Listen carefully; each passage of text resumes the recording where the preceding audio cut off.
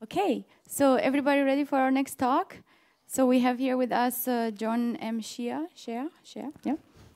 And he's going to talk about tools for interactive education, experience in Jupyter Notebooks and Jupyter Books. All right, thank you very much.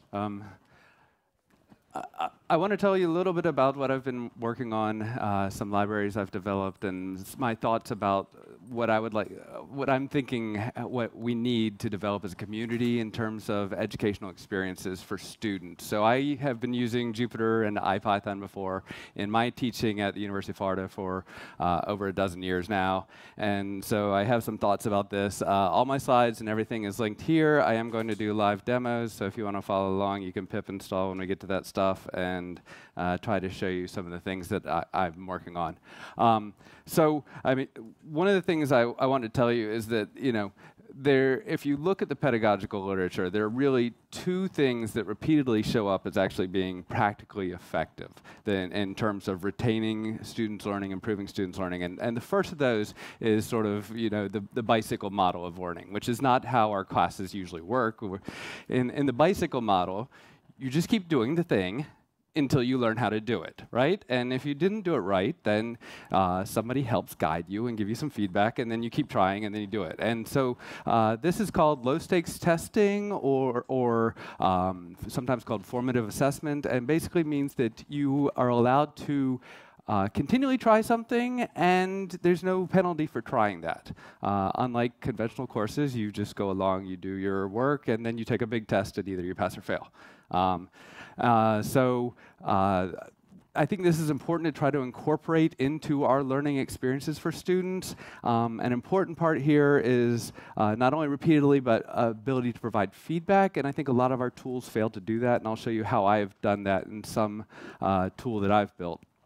Another important method from the pedagogical literature is spaced repetition, which is basically, if you've seen Anki, for instance, probably many Anki users, where you have flashcards that will show you the flashcards again and again, and then over time it will show you them at different spacings. You can set up some of these tools to do these things, and that's been shown to retain learning a lot. And so ways to incorporate these things where you don't just see information once. Again, many of our classes tend to do this. We teach you something, and then you're expected to know it forever after I show you that. Okay? So how can we break this model as well? And then from the Jupyter ecosystem, if I look at what is there and what is not there, what's wonderful is there's just so many things that fuse all of these different modalities of explanatory and computational, visual. You know, we even have widgets where you can have interactivity with computational elements. We have Phoebe now, where you can have live code that you can interact with within even an HTML, such as Jupyter Books, which I'm interested in. So we have all these wonderful things. But for students, we don't just need this. For learners in general, we need not only the things where I am delivering information to you, but we need things where I am giving you an opportunity to test your own learning or review the learning that you have gone through. So this is where I am coming from. And then on top of this, I looked at, oh, right, well, I'm writing a book, and I have my book, it's out on the web, and I want to say, well, how can I incorporate all sorts of things like this to achieve these goals? And a lot of things didn't achieve the goals. For instance, I didn't have some natural way to integrate with Jupyter, or particularly Jupyter Books. You had locked users into particular ecosystems, didn't support either code or LaTeX, which is important to me because I teach mathematical courses, or images, or, you know, I want to put lots of different things into my educational material. And I can style things. I'll show you some examples about things like that. And most of them require some server and wouldn't work in an offline mode. And to me, it's important that students be able to take something and it continue to work whether they're connected or not connected. So Some issues with existing tools. So here are some flashcard tools that are popular on the web. I won't name them, but if those equations look good to you, then okay. This thing has some interesting ideas. I might do something like this with some of my tools, but still attractive, I don't know. Or here's another one. They have some animation, so it's okay. But, you know, things could be better. Another thing is, so those were flashcard tools. Here's quiz tools. So this is one that I really like, actually, and use in some of my classes. It's called Learning Catalytics. But again, this is more for summative assessment where you are assigning a score and telling people you're right or you're wrong. Now, this one does have some nice features where, okay, I give a question to students, and then I find out they didn't know how to do it, and then I can hit a group feature, and I'll group students together in groups, and they can work on it and try to, you know, pair up students who got it and didn't get it, and help them come to understand better, and that works nicely, but it's not exactly what I was looking for. So I'm going to introduce you to two libraries that I think could be useful to you if you're interested in education. I have them in my book that's linked in the, if you follow the little QR code at the beginning. But just type pip install JupyterCards or go to JupyterCards.org if you want to see more about it. It's on GitHub. It's just a GitHub redirect. And so what this is a library for doing interactive flashcards. I'm showing this one first because it's the easier of the two to work with and show you a little bit about. You call it from Python, and then behind the scenes it does everything in JavaScript. So that the purpose for that is that I want it to work within Jupyter Book in the end, so that if you've written something and then publishing it to the web, it will work. Okay? So it doesn't have to have Python, PyScript, something like that. Making cards, I'll show you, is quite easy. They can be lists of dicts, they can be JSONs, they can be Markdowns, you know, whatever you want to do. There's lots of different ways to do it. They can be on the web. If you put them on the web, it'll download it for you and keep it a local copy in your HTML file, so it doesn't have to have that connectivity. And so the gist is, okay, every card is a Python dictionary, has a front and a back, and that's it. So let's try it here. Also, I just want to, before I do that, I wanted to show you one thing that I've been enjoying connections at the conference so far. This is my first JupyterCon. This is the EPFL page, and then I just love that it says the Python library JupyterQuiz by John Shea also allows you to create multiple choice questions. So the last presenter's web pages refer to this library. So that's one of my libraries, so that's kind of a fun thing. So let's go here. And so if you've installed JupyterCards, then first the way I would usually do it is just say from JupyterCards, import, display flashcards, like that. And then I'm going to make a flashcard, and so I'll just make one flashcard first.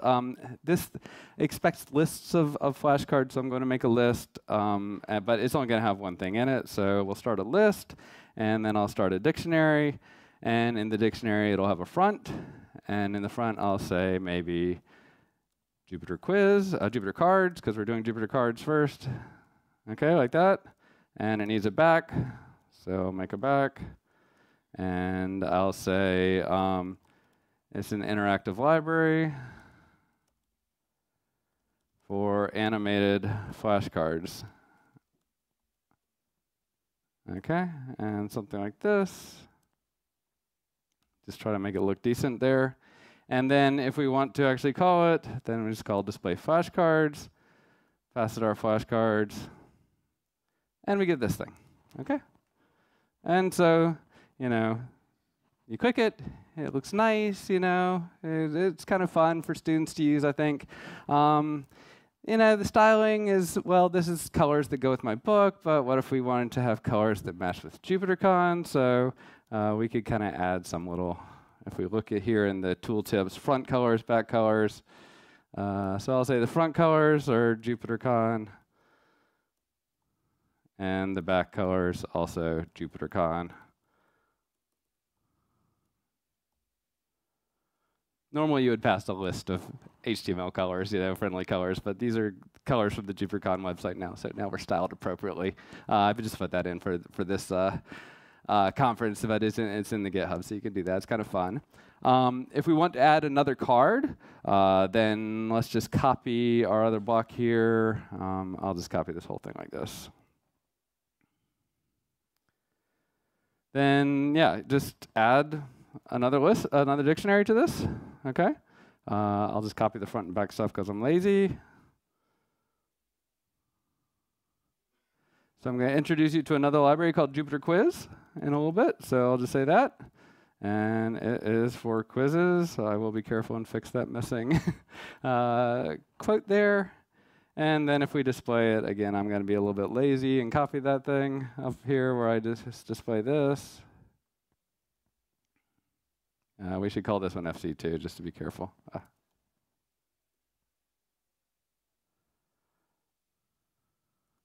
Okay, and so if you have multiple flashcards, you can also have keyboard controls. So there I just use my spacebar to flip, my keyboard to advance. If you're on mobile, you can just swipe it.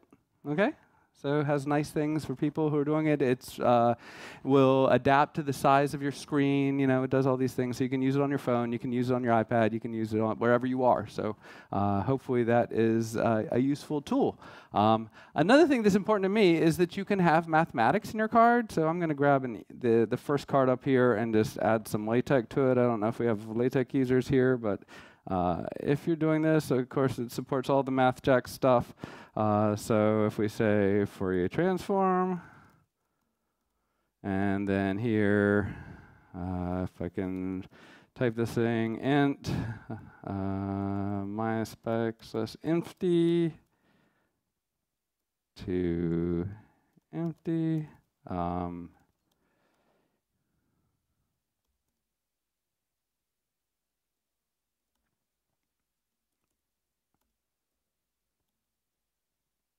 Okay, and I'm going to call this one FC3 actually.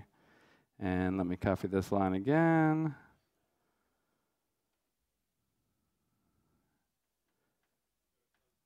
What I had the dollar signs, right? There you go. All right, and so you have pretty math, right? So these are things that are nice, and you know, hopefully it will be useful to you. And so this is partly an ad, I have to admit, that I want people to use this. I want the people to contribute this, and so this is JupyterCards. So let me tell you a little bit about my other library here. Let's see where it is here. Here we go. So the other library is called JupyterQuiz. And it is for interactive quizzes. Here I'm showing sort of I forget what these diagrams are called, that shows how you design the quiz with the schema, what is supported and such. And then I'm going to show you how to actually build a JupyterQuiz live. Again, it's very easy here. I'm doing them all in Python. I think it's nice to build them in the Python using lists and dicts and things like that. And then you can just dump them to JSON, because I find JSON harder to do. You have to escape all the backslashes and stuff like that. So if you write it in Python and dump it to JSON, it's much easier. One of the things I think that can be done is there can be better tools. There is a tool out there for designing the Jupyter quizzes already that is a contribution from the community. So that's also available on the JupyterQuiz website. Again, did I put it here? Oops, sorry, wrong way. Yeah, so pip installed JupyterQuiz. Where did I go wrong?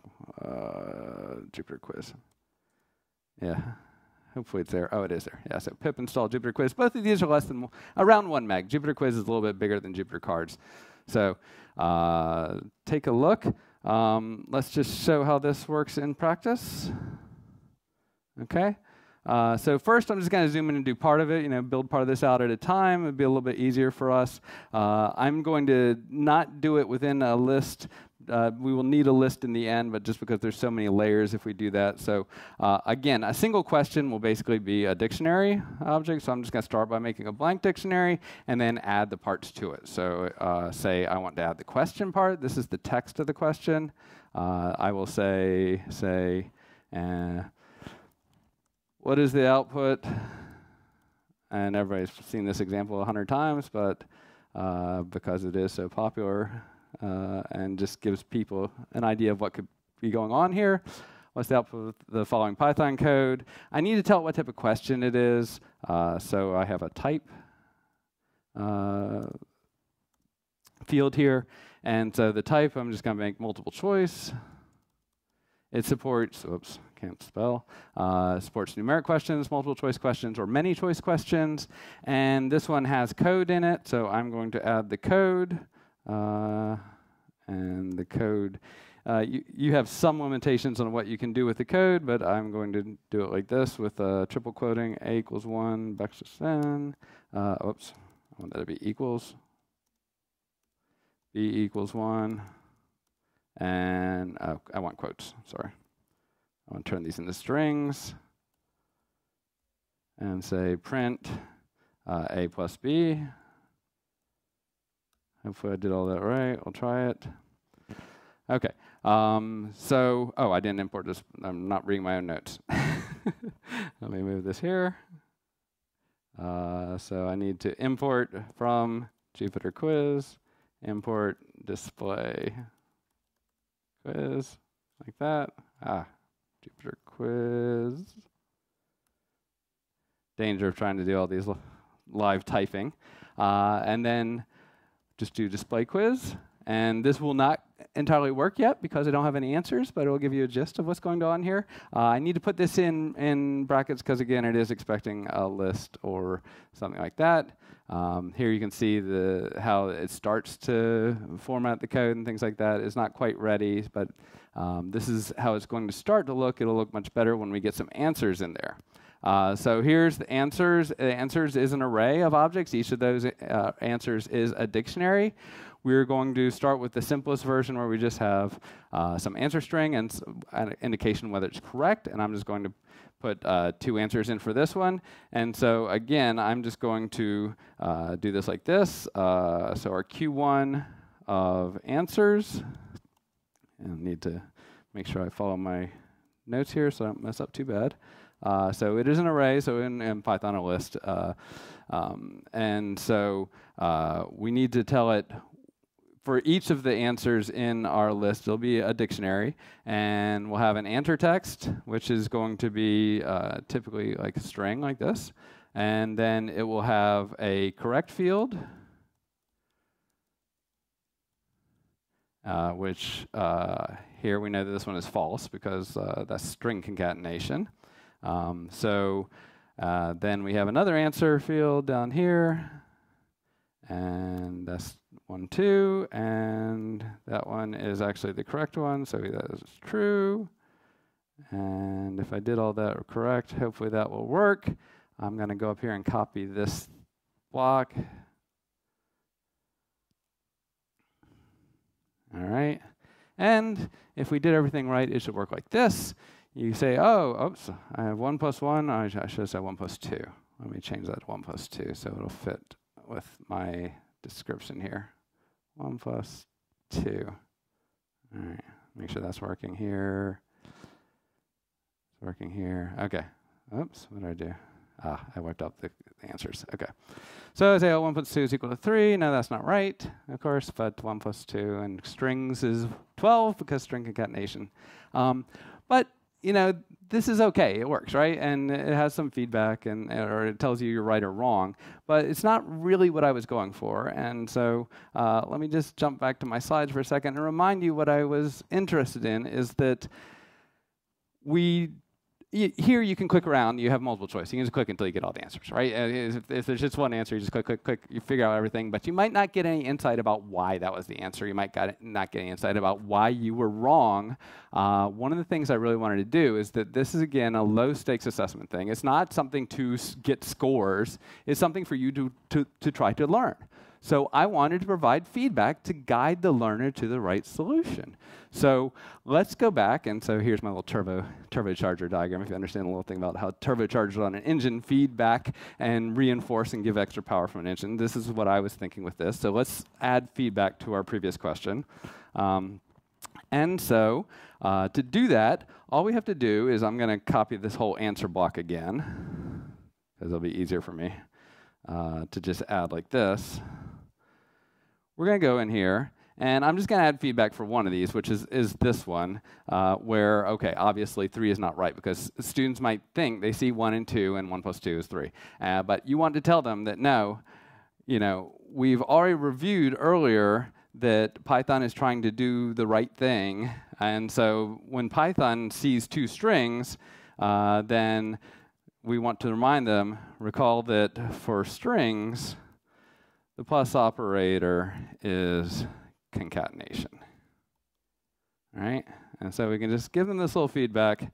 And then when we display our quiz again, and I put it in the wrong block again. Now when we see this and they click 3, they're like, oh, now I should remember why that wasn't the right answer. And now I can think about, what the right answer is, because now I know that plus is for string concatenation. So 1 plus 2, string of 1 plus string of 2 must be 1, 2, so I get 1, 2. And then they get it right, right? So having that feedback can really guide them to the correct answer. And you can think about like what types of mistakes your students are making and problems, and you can sort of put this in there and say, oh, no, okay, it's probability, it's a counting problem. I'll show you one in a second. And we want them to get knowledge with us having a little guide on the side. I do want to do one numeric question. So again, we have many choice questions. We have numeric questions. I think I can squeeze this in. I know this is all very tight, but I want to just show you as much as I can. So let's see. We're going to make a question. The question is, what is the probability of getting exactly 2 heads on 3 flips of a fair coin? And then the type we have to tell, oops, I didn't put a comma there. The type we have to tell it now that, hey, this is a numeric question.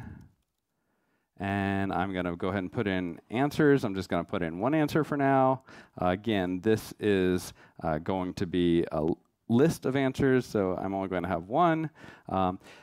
You can put in different types of answers for the numeric. You can give them ranges, you can give them specific values, things like this. We're going to do the simplest thing and say, okay, I want them to just, I'm going to tell them the feedback when they get it right, the particular value I'm looking for, and then the value that is correct is 3/8 for this one, so I'm just going to put it in like this, and correct is true, and I dropped this, so I'll put that in, and that, and yeah, okay, there we go. All right, so a lot of stuff. All right, let me grab this thing here.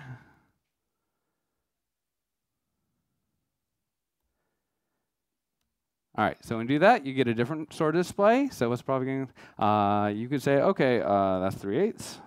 Oops, not 33/8. It should say, oh, the one thing that is a problematic here, and I don't know why it's not evaluating. I have broken something.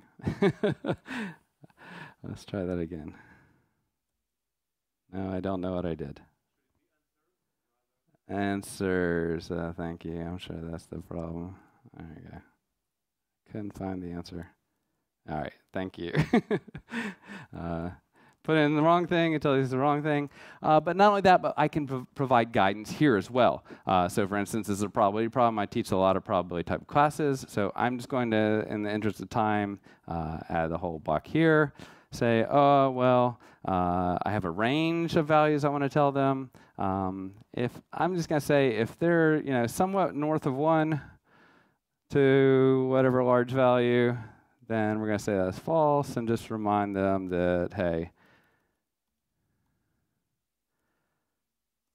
probabilities are always less than or equal to 1, right?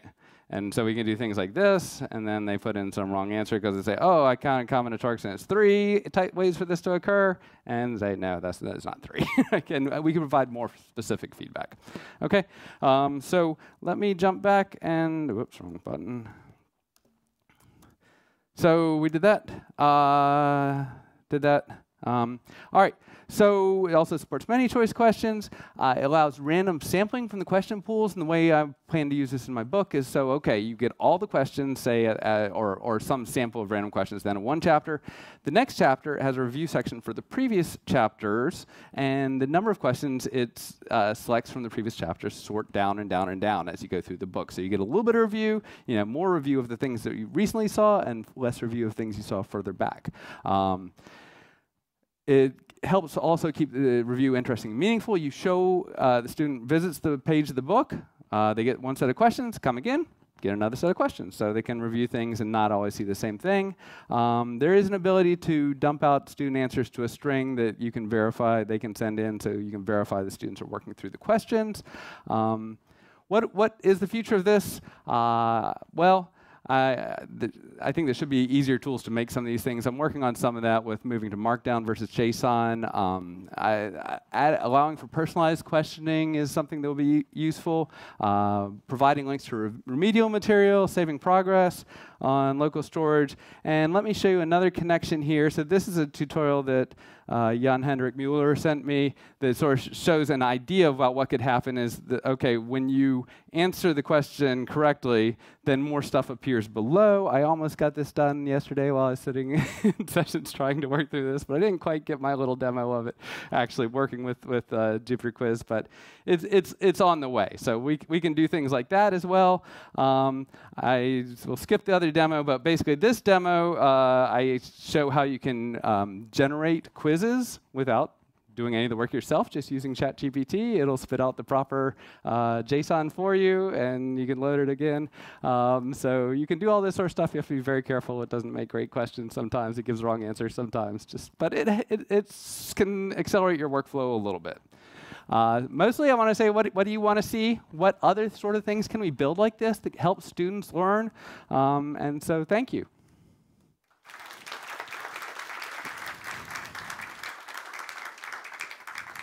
Thank you, John. Do we have questions? So we have a question in the back. Yeah, so the question is that, I'm building this from a book, and the questions are stored to a file, or how am I doing that? And yes, all of my questions are just on GitHub. So I just have links to GitHub. When I build the book, it actually pulls the questions and stores them inside the book itself, so that, but if it has internet access, it will pull the latest version. But if it doesn't have internet access, it'll use the stored version. Yeah, so the question is there a way to store them in your lectures without the students seeing them? You cannot hide them completely. You can put them in the source code in two different ways. And one way is I have a way where you can just hide it, and the other way is you can hide it and base64 encode it. So at least then they have to go through some effort. Again, the intention of this is self-assessment. So I don't care if they can see the answers. I want them to get the answers. I don't want them to, if they want to go to all the trouble to do that, okay, do it, whatever. I mean, I want them to learn this stuff. It's not for summative assessment. Okay, yeah, so the question is, yeah, we could potentially integrate this with MB Grader and hides some things. Absolutely not. So the question is, do the students have to have the libraries installed? They do not.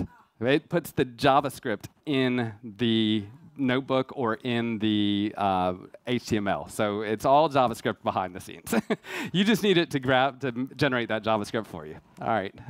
One more question while we are swapping speakers. I think it's one in the back was first.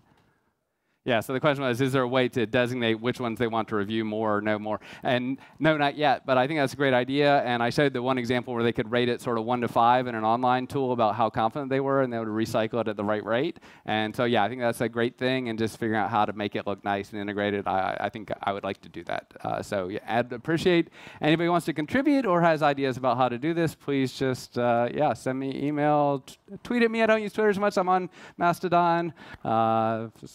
Yeah, open an issue or send a pull request. Thank you. Thank you very much, John.